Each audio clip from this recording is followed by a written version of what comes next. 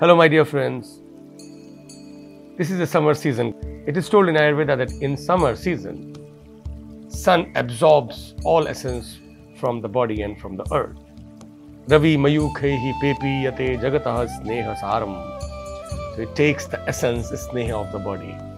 So it's a time where people become physically tired and weak. Usually what we are doing nowadays is that we prefer to sit in air condition. When we go out, it's hot. In the car, we have air condition. In the house, people have air condition. It's not good for the health, for the skin, for blood, because it's against the system, against the nature. This is a very good time to correct your health, correct your vata, remove all toxins, and to cool down the heat from the body. I welcome you all to live in nature with a beautiful cooling, with a beautiful garden at the ocean, to cool your system.